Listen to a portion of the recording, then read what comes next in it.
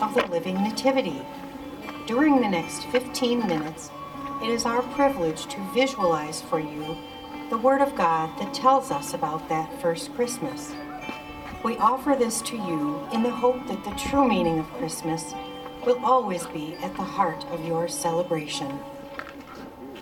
The birth of Jesus was actually a fulfillment of the plan and promise of God. Down through the years, God had assured his people that a Savior would come. He first gave the promise to Adam and Eve. Later, he gave the promise to Abraham, and then to King David. The promise became more specific through the prophets of God. Jeremiah foretold that the Savior would come from the line of David and be the righteousness of God's people. Isaiah foretold that he would be born of a virgin, that he would be called Emmanuel, which means God is with us. We remember well the words of the great prophet. For to us a child is born, to us a son is given, and the government will be on his shoulders, and he will be called Wonderful, Counselor, Almighty God, Everlasting Father, Prince of Peace. Even the place of the Savior's birth was foretold. It was the prophet Micah who told us it would be the city of Bethlehem.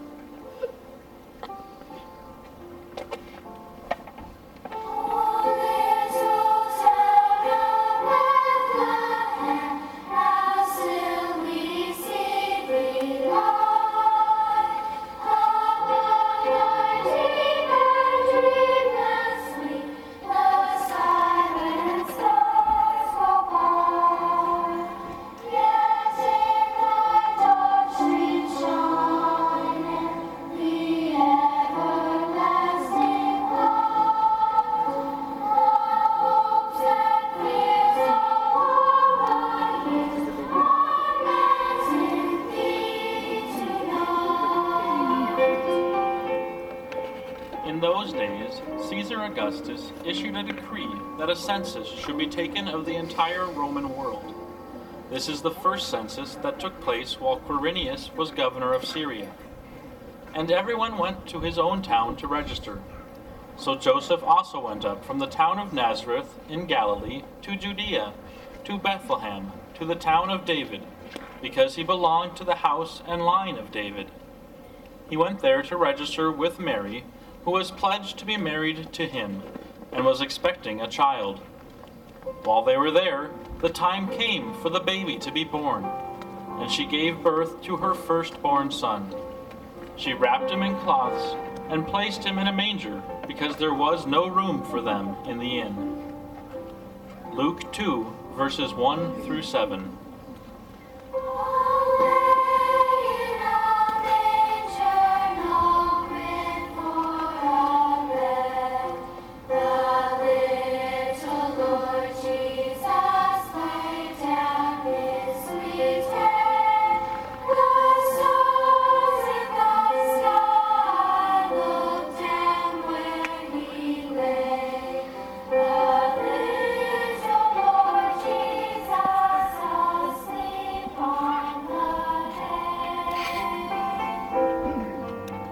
And there were shepherds living out in the fields nearby, keeping watch over their flocks at night.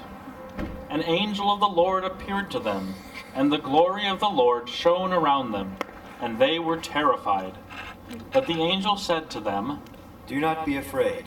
I bring you good news of great joy that will be for all the people. Today, in the town of David, a Savior has been born to you. He is Christ the Lord. This will be a sign to you. You will find the baby wrapped in cloths and lying in a manger.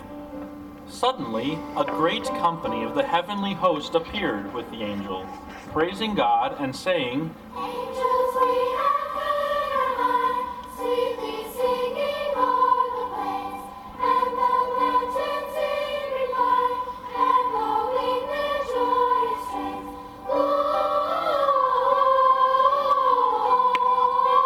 Gloria in excelsis Deo.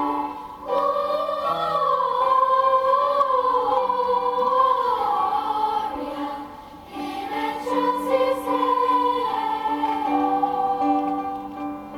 When the angels had left them and gone to heaven, the shepherds said to one another, "Let us go to Bethlehem and see this thing that has happened, which the Lord has told us about." So they hurried off and found Mary and Joseph and the baby, who was lying in a manger. Luke 2, verses 15 and 16.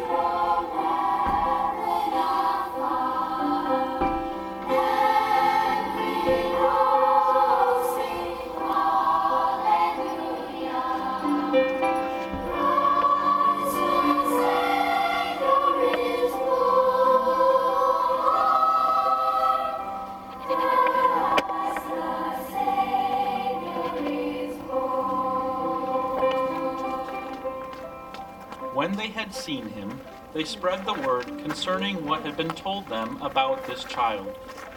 Luke 2, verse 17. Christ the Savior is born. Baby Jesus born in a stable, resting in a manger, Savior for all of our sins. Let us come and worship him. Come to Bethlehem and see the Christ child.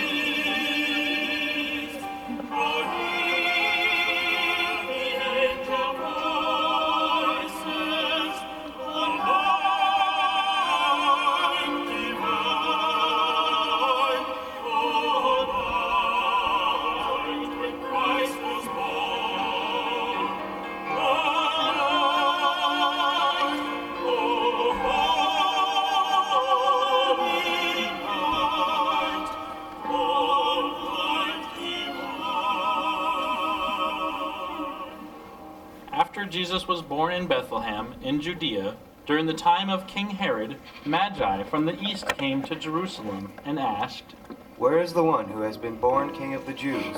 We saw his star in the east and have come to worship him." Matthew 2, verses 1 and 2.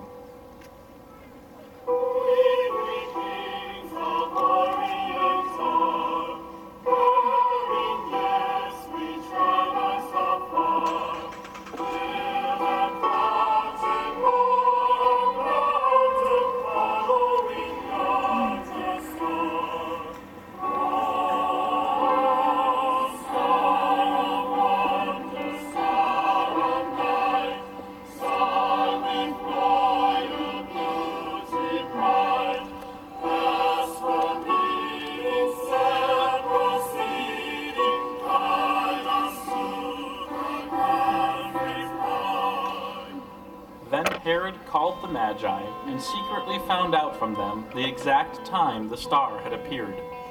He sent them to Bethlehem and said, "Go and make a careful search for the child. As soon as you find him, report to me so that I too may go and worship him." After they heard the king, they went on their way, and the star they had seen in the east went ahead of them until it stopped over the place where the child was. When they saw the star, they were overjoyed. On coming to the house, they saw the child with his mother Mary, and they bowed down and worshipped him. They opened their treasures and presented him with gifts of gold, incense, and myrrh. Matthew 2, verses 7 through 11. Notice the participation of the angels and people, rich and poor, men, women, and children. The message is that Jesus came for everyone. The Bible says, God was reconciling the world to himself in Christ. This is why we have brought our message outside of the church and into the community tonight.